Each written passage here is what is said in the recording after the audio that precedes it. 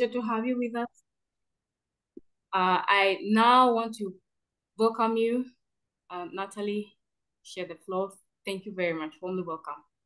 Well, thank you so much for having me. I feel so honored to be the first one. And hopefully it will be somewhat interesting and entertaining. I really tried to tailor this talk to be really specific, calling out like names and hospitals because I know all of us have so much overlapping work. And really, my goal for this talk is at the end, I hope that you'll see some people that we work with or hospitals that we work with.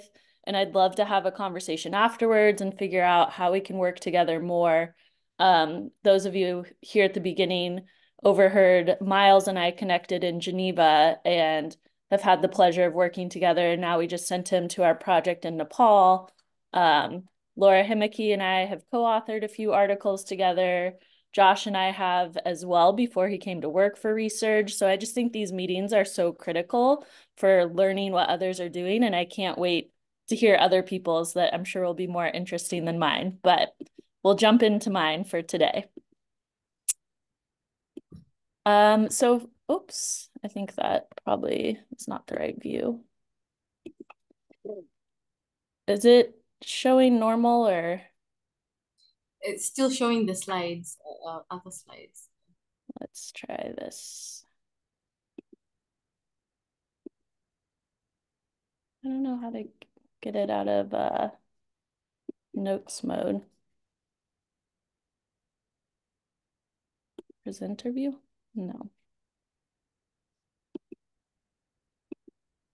There you go. So first, I'm going to start and give a little overview of Resurge. Um, and like I said, the title of this talk, I really want to talk about our work. I feel like Resurge's biggest role is just opening up resources to those on the continent and the programs and places we work. So we focus on empowering change to make impact. And I'd love to discuss the partnership potential that all of you on this call might have throughout the continent. I'll give a little background of Resurge, our history, who we are and what we do. And then, like I said, I want to take a deep dive into our programs in Sub-Saharan Africa and then talk about a few opportunities and upcoming events. So for this group, we can probably go through this pretty quickly. But often when we meet people, they don't know what plastic and reconstructive surgery is. Especially here in the US, people first think of cosmetics. And so we always like to start with explaining to them, like, what is this issue and the global surgery need? So these are all stats that will be quite familiar to this group, but 5 billion people not having access to safe, timely, and affordable surgical care, 17 million people dying every year from surgically preventable diseases. And that means that every 2 seconds, somebody is dying. And that's 5 times the disease burden of HIV, AIDS, TB, and malaria all combined, which we all know have a lot more funding. So the hope is just that we can get that funding a little more equal to the burden of disease. And then also, thankfully, thanks to some people on this call too, there's been a lot more around how what a great investment global surgery is. So the World Bank pretty recently said surgery is one of the most cost-effective health interventions. For every dollar we invest, $10 are gained in productivity. I think, as we all know, a lot of surgery is helping with disability, and so that also helps an economy's productivity. It's a necessary component of universal health coverage, and allowing people access to safe, timely, and affordable surgery, as well as safe anesthesia care, is also helps to reduce extreme poverty. So what is reconstructive surgery? As we said, in the West, it might be some cosmetics as well, but reconstruction, it restores normal function from an accident or trauma, congenital condition, or cancer. A lot of traffic accidents. We really see a huge burden of disease around burns in Sub-Saharan Africa. That's due to the conditions people are living in, open cooking fires at home for women and children. Laura Himiki and myself have written a couple papers about that with some of our colleagues in Africa.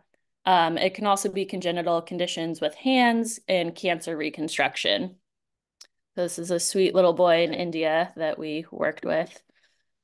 And again, just saying what those links are, that 90% of that global burden of surgical disease is in low-income countries, where in the US, we have one reconstructive surgeon for 50,000 people. In Sub-Saharan Africa, it's only one reconstructive surgeon per 10 million people. So really unequal numbers with the huge burden of disease. We know that at the current rate by 2030, which is coming sooner than later, there will be a global shortage of 40 million health workers, which leads us to around 800 million individuals with unmet reconstructive surgical needs. So the way that we try to get at this massive gap is really focusing on training. We know that training one surgeon creates a huge ripple effect. While one surgeon can treat 9,000 patients in their career, and then this statistic is from our work in Nepal. We've shown that it can boost the global economy by $25 million annually. We find that it's essential to teach those local surgeons to train others. And I'll go into a little bit of detail later in my talk. We just published a paper and created a new model showing that if one surgeon goes on to train, they have the potential to impact 400,000 patients over their lifetime, which is the only way I think that we'll get anywhere near to closing the surgical gap. I see that there's some things in the chat. I'm not actually able to see the chat. So Laura, feel free to interrupt me if people want to ask questions, because I'd rather not just talk straight through for the whole time. So feel free to interrupt and ask questions if there are any. Okay. So now I'm going to just do a quick overview of what Resurge does. So we're over 50 years old. Our roots and foundation are with Stanford University. We were founded by the chief of plastic surgery at that time in 1969. At the time when we started, we were flying patients into the US from Mexico. We were going and doing fly-in missions in other countries. And this is actually our first ever patient that Resurge worked on, Antonio from Mexico. And we've really evolved over the last 50 years, but that was where our roots started. And our vision is a world where safe, timely, and affordable reconstructive surgical care is accessible to all. And how we do that is through our mission to build, scale, and sustain reconstructive surgical capacity to provide life-changing care to those with the greatest need. So now I just wanted to show a quick video that goes through our work, which I feel like often is easier to see than to explain, but I'll do a little bit of both. This is just like a 3-4 minute video. Let me know if this sounds okay. Worldwide, 5 billion people lack access to surgical care, and more than 18 million people die each year due to surgically treatable conditions. 3 times more than malaria, TB, and HIV combined. Uma is a young mother from a small town in northern India. When a cooking accident left her hands severely burned, she was unable to perform everyday tasks like working or caring for her family.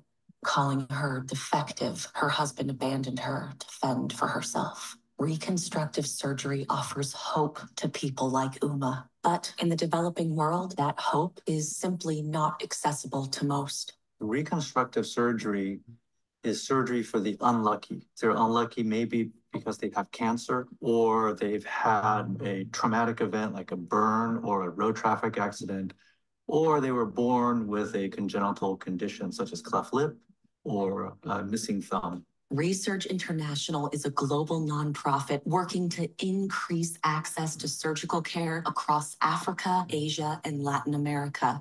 Alongside local care providers, we're building a sustainable model centered in equity, inclusion, and empowerment. Research focuses on the capacity building, and research kind of supports them by providing the funding, the resources, by providing the knowledge and skill that they need, and also trying to support them over a long time. Resurge's unique model is scaling up access to care in low-income countries.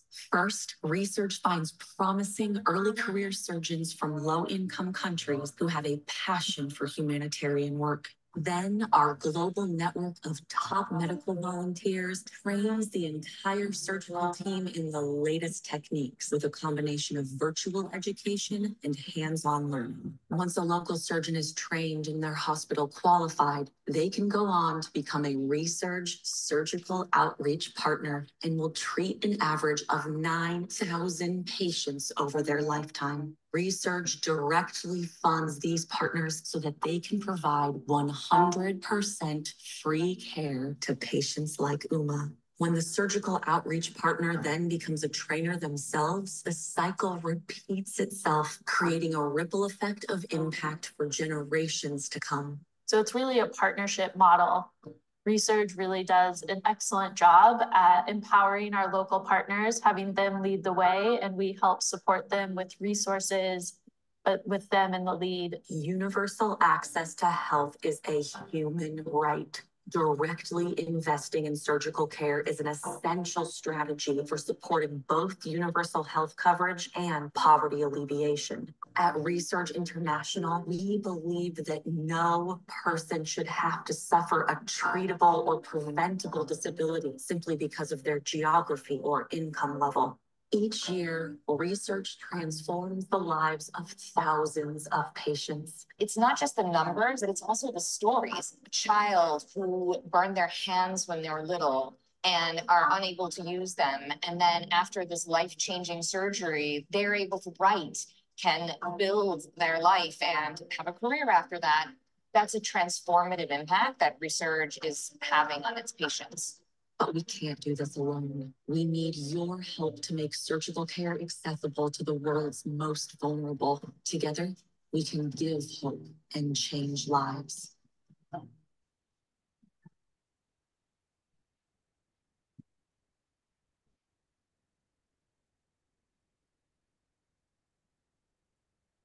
All right, thank you.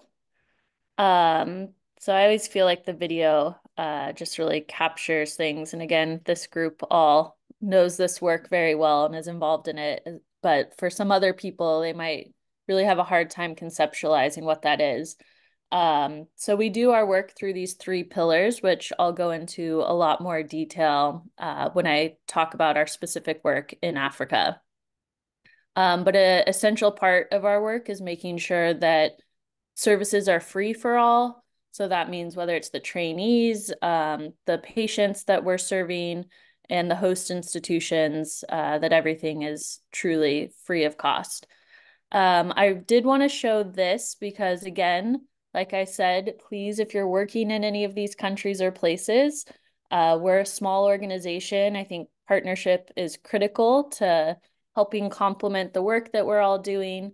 And our largest program is actually in Nepal and Vietnam, which I won't be talking about at all today, as I'll be zooming in on our programs in Africa. But I did want to make sure to share this in case you're in any other of these countries. Happy to chat more about the specific programs there too. And just a quick snapshot of our impact over a typical year. We directly pay for about 2,400 patients through the local surgeons reimbursing them, but across 18 countries and really focusing on that training and education. And one of our surgical educators, I love this quote, he said, he's been a volunteer with Resurge for about 30 years. And he said, if we're going to look back at the impact, it won't be the 100,000 operations we've done, it will be the 40 surgeons we've trained who are doing 1,000 operations every year.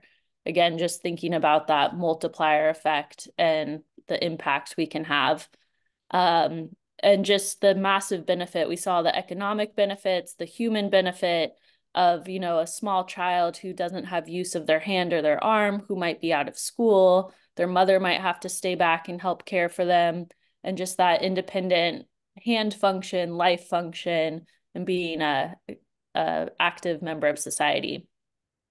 So that's all the part you guys probably know about, as I know you're all in global surgery. But just to ground us even more, I want to do a little bit more of a deep dive into our Africa programs. So we all know the need is most acute in Africa. 93% of the population lack access to surgical care. And again, that stat with only one reconstructive surgeon for every 10 million people in the population. So this is a little bit of our evolution, which I've referenced. We've only been working in Africa since 1999. Again, we started more focused with our organization is California-based, more focused on Latin America, and then really building out our hub in Nepal. But we started in 1999 working with Dr. Goran Jovic, who many of you may know. He's a real character. He flies around a plane in Zambia, treats everyone around, and we pay for all of the patients that he treats.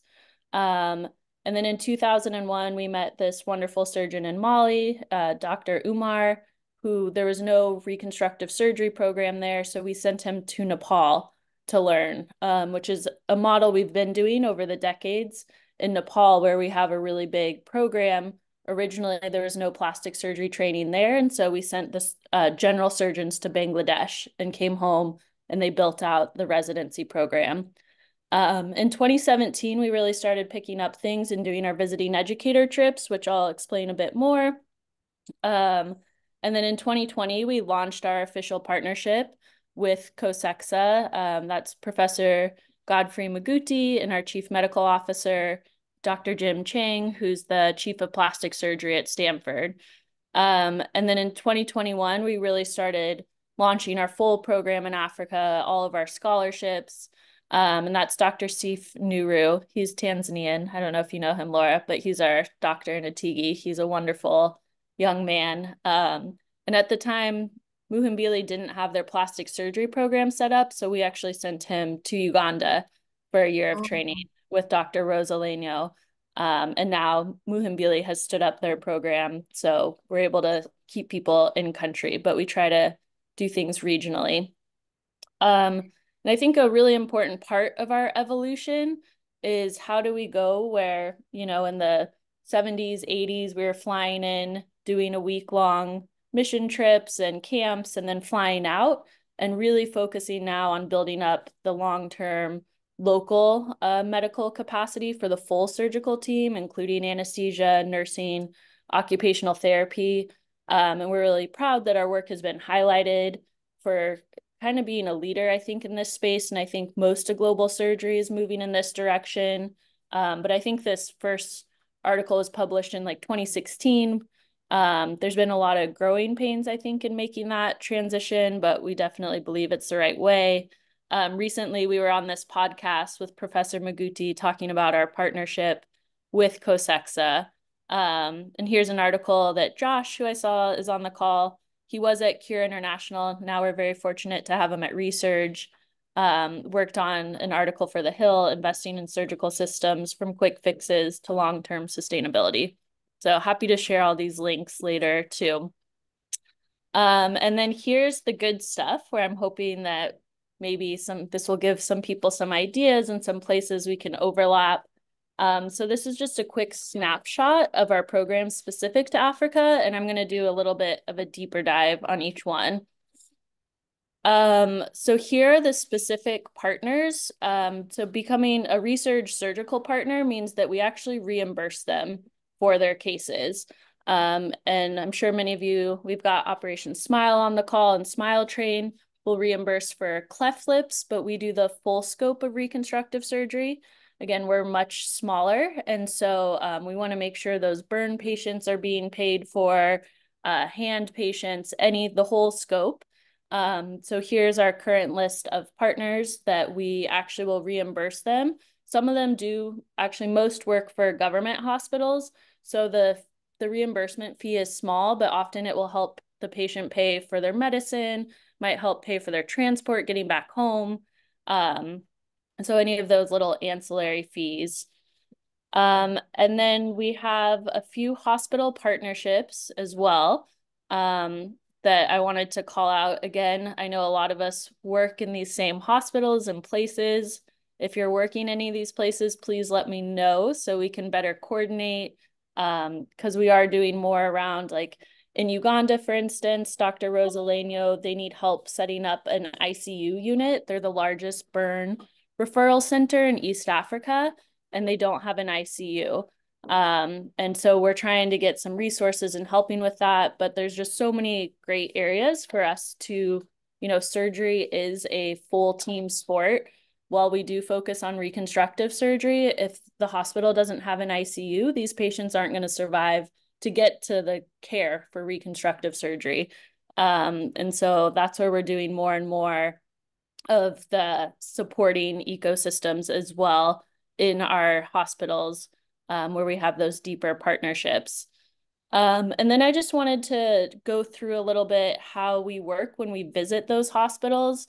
So we do these visiting educator trips. As we all know, surgery is hands-on. I'll talk about our virtual learning a little bit later, but we still take in-person trips as well, with the focus really on education. So about a month ahead of time. And it's really dependent on each of the hospital sites. So in Ethiopia, for instance, they have by far the most advanced plastic surgery residency program, but they're not doing microsurgery right now.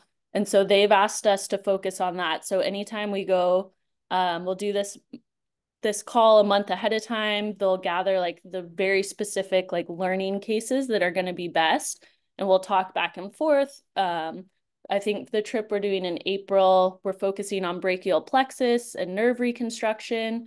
And so we'll go back and forth on that. And then when we go in person, we do lectures every morning.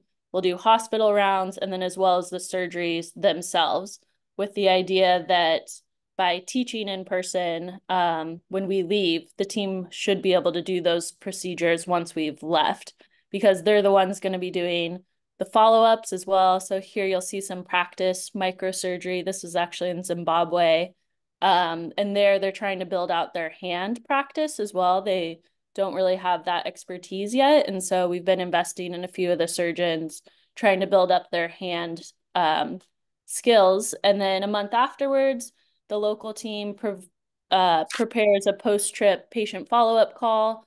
We have our occupational therapists on those calls as well. And it's a lot of, as you know, with surgery, if people aren't doing their OT follow-up, it's really important, and going through just those exercises and making sure everything's going well. And with those 8 hospitals you saw, we're building out more academic connections as well, because as we said, Resurge is small, but I think our biggest benefit is like opening resources and more partnerships for the places that we work. So we've connected Stanford with the hospital in Zim, Hopkins with that Uganda, Kirudu Referral Hospital in Northwestern. We've recently made a connection with AIC Kajabi in Kenya. I know they also have deep connections with Vanderbilt at Kajabi Hospital too. And it's just been a really nice way for like bilateral learning. A lot of the US institutions have opened up their grand rounds for the local teams to join, which are, you'll see some of these pictures here. So it's just been, I think, a very beneficial partnerships. This is, like I mentioned, really each site has a different specific need. In Ethiopia, they have an incredibly robust, massive residency program, incredible expert teachers, but they aren't doing microsurgery there yet.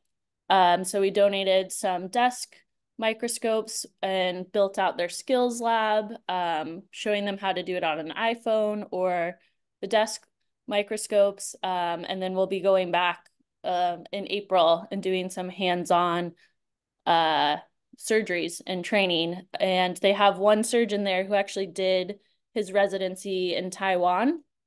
And so he's going to be the leader of this program and is based in Addis at Alert Hospital, but really like building up the nursing team and all the other skills and things that are needed now that we have him there to really lead that program, supporting him and building it out. We also partner with a nonprofit called Ohana One, who's part of the G4 Alliance. They're based in LA, and they have access to these Vuzix smart glasses. So you'll see a picture down here. It's emerged reality. So partnering some of our surgeons, this is actually a picture of our doctor in Nepal, but with US surgeons, so that on some of those trickier cases, and if people are interested in this, this is like Ohana One's main work, is giving out the hardware and software for these. So I'd be happy to make that connection if anyone is interested in these glasses. And now to dive into a little bit of our virtual and online learning. So this is all connected to plastic and reconstructive surgery. Here's our live lectures we do. We do a monthly lecture for COSEXA. We do a monthly lecture for CANEXA, the School of Anesthesia. We do a small group with just our nurses in Uganda. And every quarter, we do a case conference with Second Chance, which is a nonprofit out of Geneva, so that the local teams will provide cases and we'll have case conference discussions. So if anyone's interested, just reach out to me. Happy to add you to those lists. And then tons and tons of online resources. We do have also lectures in anesthesia, nursing, and occupational therapy. Everything's available, open access on our website. We also have built out a curriculum for plastic surgery for COSEXA that just launched in 2023. So if anyone is a COSEXA member, they can get access to that full curriculum. And we've started adding our lectures to Surge Hub, which is the UN open access learning website. I think we've only added a couple of our nursing lectures on there so far. But it's been a great resource. Again, we're just trying to get all the learning material out there. So here's a little more detail on the COSEXA curriculum. It's 26 modules we built with the local COSEXA trainers. It has cases on there, but you do need to be part of the COSEXA membership in order to access that. But we're actually, they've agreed that we can add those to the UN Surge Hub too, which is really great because we did help build those for them, but we'd love for it to be even more open access. And then I think this is like something that I used to work at USAID and now working at a small nonprofit that I really love. We have all these great virtual learning, all these free resources. And in our head, we're thinking, great, you have access to everything. And actually our partner in Uganda said, you know, our residents aren't calling in because it's too expensive, the data to call in. And so what we did is in these 4 sites, we just took a storage closet within the hospital, put Wi-Fi, a TV, a projector, and audio. And so you can kind of see a couple of them down here, but just making like basically like a little library in the hospital so that the residents and anyone, they don't have to be on the plastic surgery team, can go and get access to all these free resources, which I think are things that we wouldn't even think of unless we hear from our partners. You know, I would never think in my head that a free online lecture, there was still a barrier to it. And so I think that's like the fun and benefit of just like listening to our partners and helping in the ways that they need. Another big piece of our work at Resurge is that we do have all of these academic connections. So our chief of plastic surgery, our chief medical officer is the chief of plastics at Stanford, and we get a research fellow who comes and works with us each year. So we're really lucky. Oh, that got cut off, but we have over 30 peer-reviewed articles that are on our website. And then Jim Chang wrote the literal textbook on global reconstructive surgery, who's our chief medical officer. Those books, unfortunately, are expensive. But if anyone's really interested, I can see if I can always try to get one from the editor. And then also our chief anesthesiologist is literally considered like the founding father of pediatric anesthesia, Dr. George Gregory, and his textbook is open access. And then I kind of wanted to do a short little segue. This paper just came out and we're really excited about it. I know I've talked to Irene and Ruben about it. We just wrote this paper about the lifetime impact of training because we realized that, you know, all of us believe instinctually training is the right way to go. It has a bigger impact, but how can we really quantify it? I think especially in medical training where, you know, you might in the US especially be learning from like 10 different hospitals and all these different trainers, and how can you really quantify that one touch point and the different impact? And then the next question in that is then how can you quantify the impact over generations?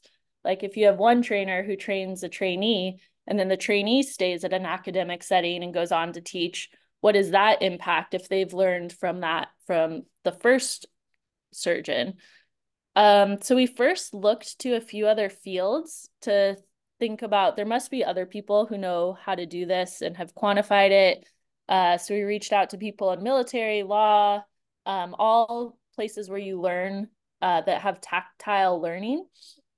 And really, we learned that there wasn't a standard for quantifying training impact, which we were pretty shocked. Like even in the US Navy, in aviation, we thought there must be some way, you know, if you teach someone how to fly a plane, how do they think about their impact? But there wasn't a model.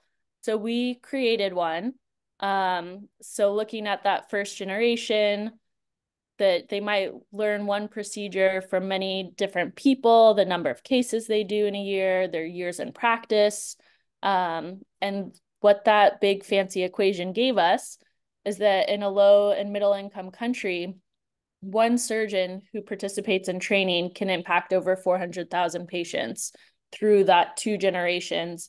And I would say, honestly, that was like a very conservative number too. You know, we stopped it at 2 generations because we felt it's a little hard to take credit for that 3rd generation. So these are pretty conservative estimates that we are very excited about.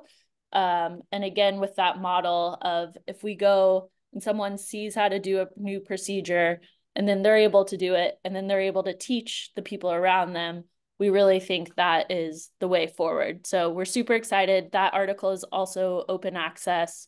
So happy to send it around. Just 2 more programs I want to run through quickly, and I want to leave some time for questions. We're now up to 21 annual scholarships just for in the African region. So we have 1 annual scholarship that we kind of handpick that person. And then we have 6 scholarships that we run directly through COSEXA. They're the exam scholarships so that someone is totally funded their fees, travel to take the exams, and then a 1-month regional exchange. That's all managed through COSEXA. And then we also have these 14 annual Matalasi Matanga scholarships, which I'll talk about on the next slide. But ahead of that, this picture here that I just love so much is, so this Resurge scholarship that we've been running for the last few years, it's really individualized for the person's need. So that first picture you saw of Safe Nuru in Tanzania, at the time, there wasn't a certified plastic surgery training program in Tanzania. So we sent him to Uganda for the year. This is Dr. Angela Pinadeo from Mozambique. She has a great trainer, local trainer, Dr. Pedro Santos in Mozambique, but he was feeling like, you know, most trainees get to learn from 10 people. Like, yes, she has me, but I'd love to give her some more exposure. So we sent her to Nepal for 6 months. This is our country director, Dr. Shankar Rai. And then she went to Uganda for 3 months. And then she's actually going to finish her year in, she's going to Vietnam next week, because that's one of our big programs there, so that she'll get to see how all those different hospitals run, different techniques from all those people, and she'll go back to Mozambique with all those great new skills. And then our next annual scholar is Dr. Owen Muzinda from Zimbabwe, who wants to bring microsurgery to Zimbabwe. They do have a microscope there, but he hasn't had access to that training. So we've also sent him to Nepal. Miles probably met him to learn, because they have a great microsurgery program there. We sent him to an India workshop training program, and to another partnership organization, Cure International, also has a few great microsurgeons on the continent. Dr. Andrew Hodges, who was in Uganda and now is in Zimbabwe. So that is just a program that I love. Like, just making those connections for people of like, maybe there's someone in your neighboring country who has that skill, and helping to support and enable that.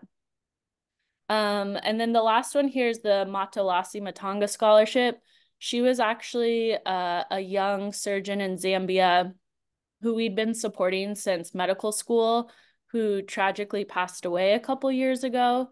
And so we were able to set up a scholarship in her name to keep her legacy alive. She had this beautiful vision that she wanted to build. There's no plastic surgery program in Zambia currently. There's another young surgeon who we're supporting who will be building out the residency program, but she wanted to build the first burn hospital in the country. And so through our corporate sponsor, we've set up these little mini scholarships. They're $2,500 for any woman plastic surgery trainee in an LMIC.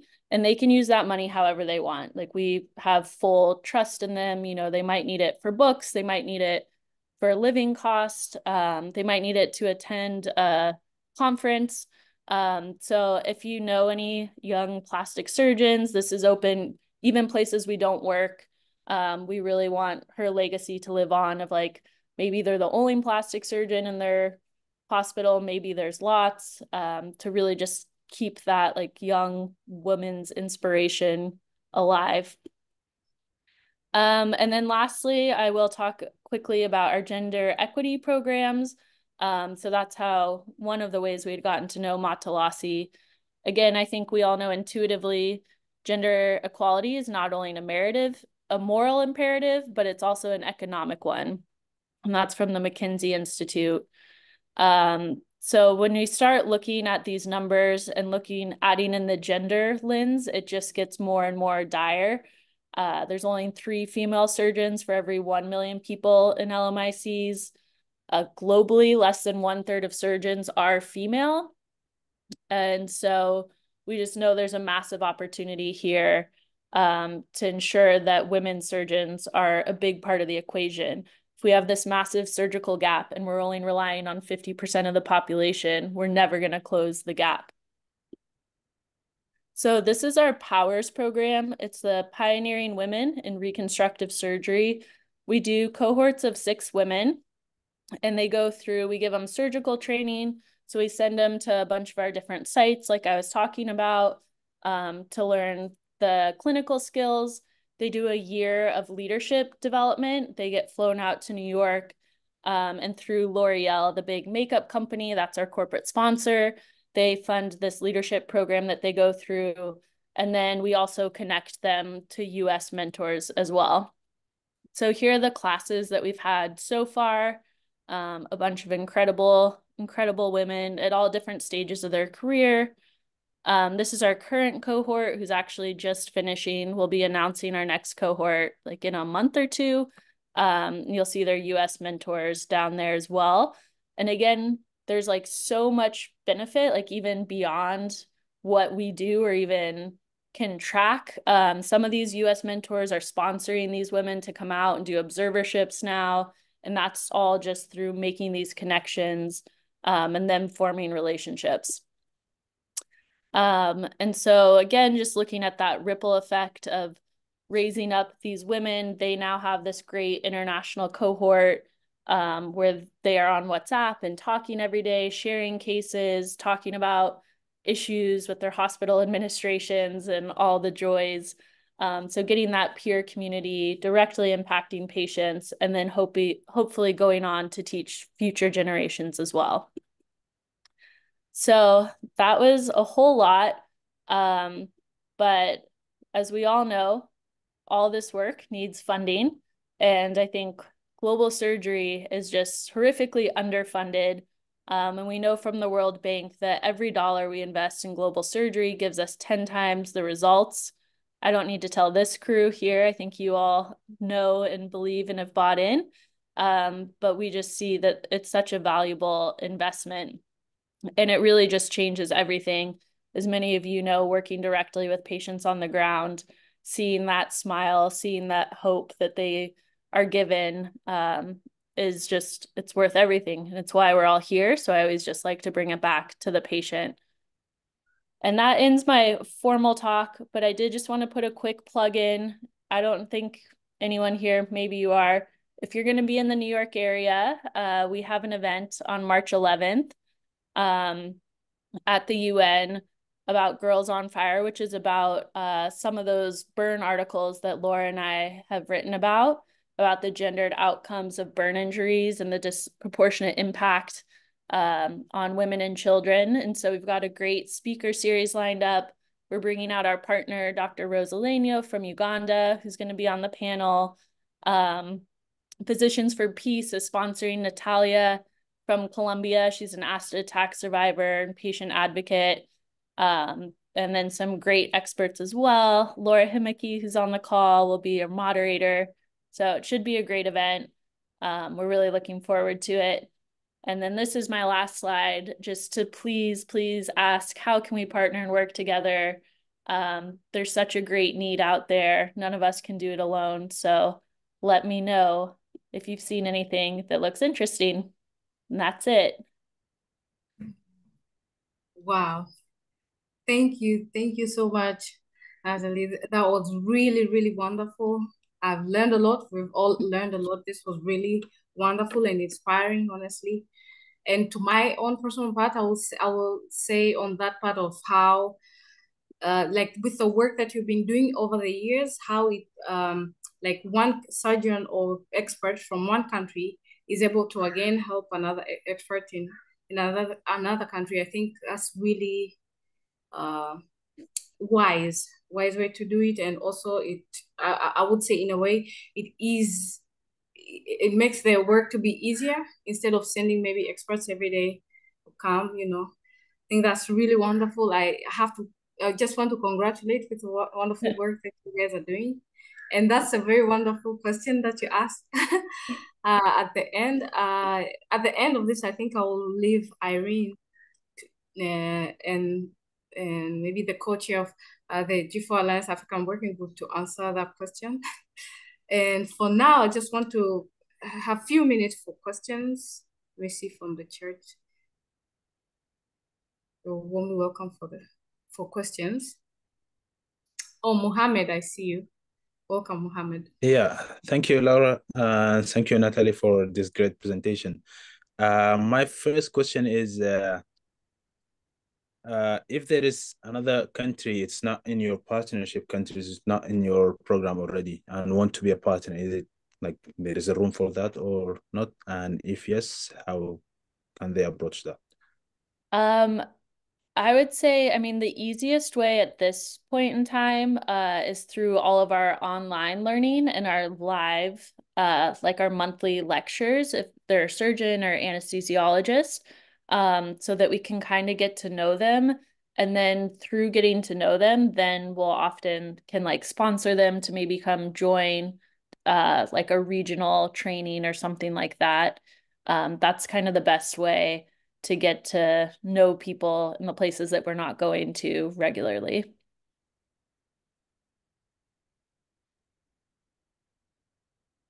Was that okay, Mohammed? Yeah, it is okay. I'm just concerned about the reconstruction after conflict, because I'm from Sudan, and it's like, yeah, I'm asking with this concern in mind, and with my member organization is from Sudan, and as a secretary of the Africa Working Group as well. We are all like having the same vision with Irene and Laura and the others, like to unify the effort of all of the organization that working in Africa to support Africa global surgery in a better way. So with that in mind, I ask this because we might be approached by other countries that are not like in part of your partnership, and they might need, like, we can like collaborate, organize something. So that's why I ask this question. Yeah, I'd love to follow up and discuss more. I know even in Ethiopia, we're based in Addis right now, but a lot of the surgeons from the Tigray region and from the northern part of the country see, unfortunately, a ton of conflict trauma. And even actually in Uganda, they will sometimes get patients that come from different areas from conflict. So I could see something like, sponsoring that person to go and work in Addis for a couple weeks or something to get some of that exposure from the great, really the great surgeons they have there, so that they can go back home. I saw a question. I saw a hand from Laura Homek before Nkobi. Laura, do you still want to say something? No, I want to save the time for other people because I never talk often. So thank you, Laura. Thank you. Welcome, Nkobi. Hi, my name is NKOB. I'm with Smile Train. So that was a great presentation. And I just have one question for Resurge. And I really appreciate the fact that you are doing a lot of work in Africa. But I'm a bit biased because I'm from the Western Africa and I didn't see much of your work in the Western Africa sub-region. And I wanted to know, is that the plan, or is there a future plan to come into West Africa? And just as Mohammed said, there may be need because there are so many countries that are still struggling to get on board, and they really would want to know how can they approach an organization like yours to see what they can do for them.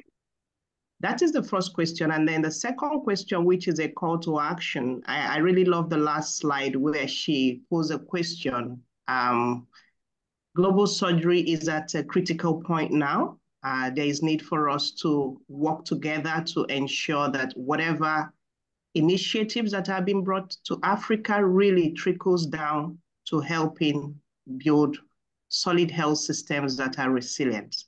So it's for everyone on the call, not just for Resurge, but it's for everyone on the call to start thinking, how can we really, respectfully work together for the betterment of our people, especially in Africa. Over. Thank you. I will just +1 to your last statement that, again, like, we are really shockingly small and our budget is incredibly small. And so, I mean, getting to talk to Smile Train and OpSmile, I mean, your budgets are 100 times larger than ours. And so we really would love to partner and to complement each other's work more and more because the need is so great.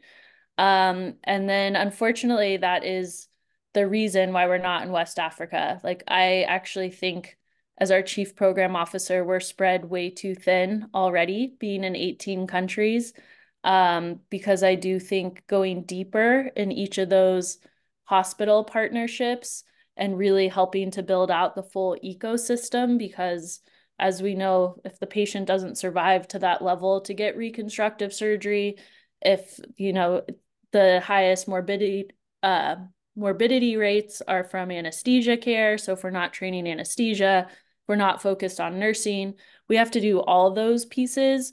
So really our biggest barrier is funding. And that's why you don't see us in West Africa, which my heart is there. I spent my 20s in Ghana and Liberia. I worked on the Ebola outbreak in 2013. I would love to be there. But I think unfortunately where we're at financially, we won't be expanding to new countries anytime soon. And I know the West African College of Surgeons really needs more resources. Honestly, I think even more than COSEXA, especially with the French language barrier, which I think unfortunately ends up adversely punishing countries just because there's so much more funding from the US and Europe, not as much. And so, yeah, I would love to be there. Unfortunately, I think we'll have to look to our partnership models for the time being. I know Mercy Ships is also in West Africa. And so I think looking to those who are on the ground there, and with our current size, we are kind of digging deeper into the places where we are, even though we know the need is massive.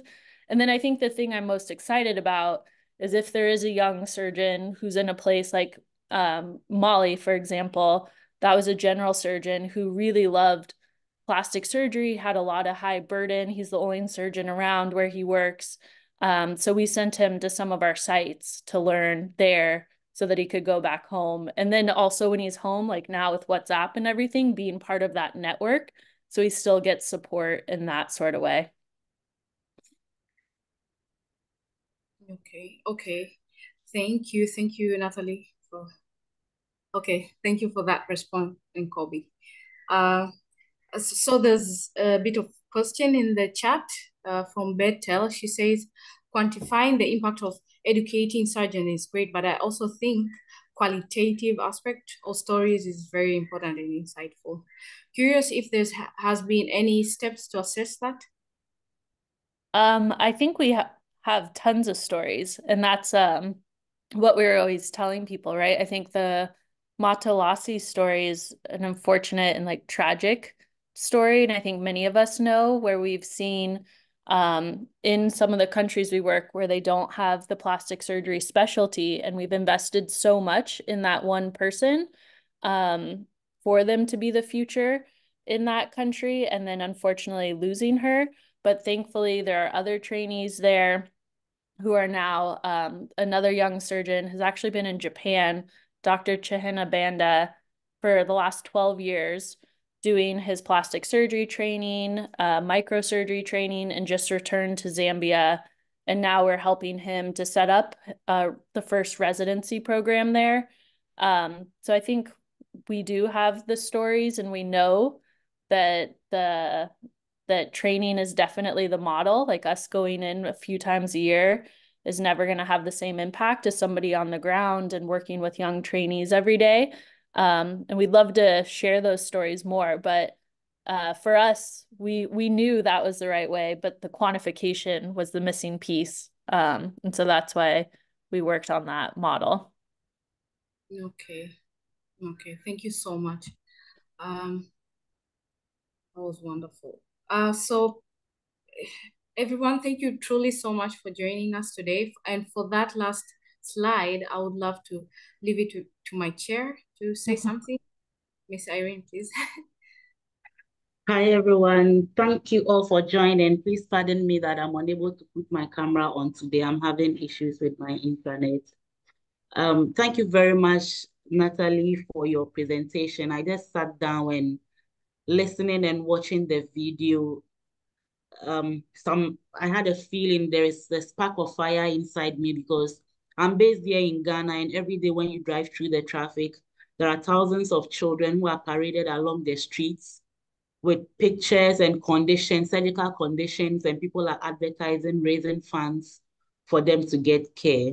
And this goes beyond even my organization, Operation Smart, because we are into cleft care. And so I see these children and I keep on asking, how can we get help for them? And this happens in a lot more countries. So I'm really excited to actually listen and learn deeper about the things that Resurge is doing across Africa. We pray that your organization grows bigger and get more partnerships even with member organizations so that we are able to do more. Talking about collaboration, I think it's a great call. And I saw our secretary respond in the chat that this is the first presentation. Next month, we are going to have a presentation from Heal Africa, and we'll be going intense to hear from all the other organizations. And then from there, we'll start organizing discussions because we, as an African working group, we just want care in Africa. We live here and we see what lack of access to care means, even to people like us who even work and earn a living. So how much damage or catastrophic expenditure will be on people who earn below $5 a day in our continents? Well, this is also an opportunity to start discussions. We've all listened. So if you are here, an organization, and you want to partner with Resurge, you can reach out to Natalie or you can reach out to me and we can have a discussion together and see how we can work together, fly each other to places where we cannot reach. And so the floor is open. Whoever wants to partner can reach out to us. We are about 4 minutes past our time, but I'm going to give Dr. Pierre Impere, who is the coach of the African Working Group, the opportunity, just in case you have anything to say about this. Hello. Hi. You can hear me? Yes. Yes, we can. Okay. Thank you. I'm so happy that you can hear me. Wonderful presentation, Natalie, and I thank you very much. And I think it's really very important for all of us to know what our partner are doing in Africa. I hope that next month we will have another organization. I see my sister Obi, she's around. Maybe it can be Smile Train, and next time. It's good to know, so that that is my first time to hear or to learn about what you are doing in Africa, and that's wonderful work for the African people. Of course, you are at global level, but I'm talking about Africa as we our subject or target is for African people. So thank you very much, and that is my comment of the day. Thank you. Yeah, thank you so much. Very much. Yeah. Okay, thank you so much, everyone. This was really wonderful. Thanks so much for having me. I really appreciate it. I'm excited to hear more. Yeah. Thank you very much. Thank you, Laura. Thank you, everyone. Thank you, everybody. Have a lovely evening. Great job, Natalie. And thanks. Group organizers. Thank you. Bye for now.